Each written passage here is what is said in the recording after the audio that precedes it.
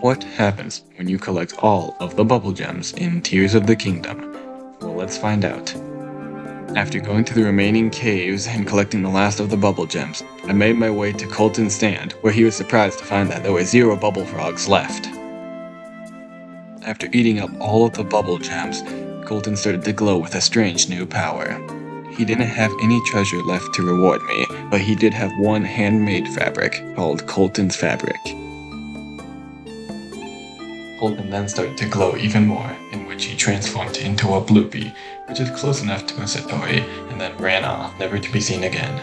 Here is what Colton's fabric looks like during the daytime, which is alright, but at night it starts to glow, which this makes it personally one of my favorite gliders in the entire game.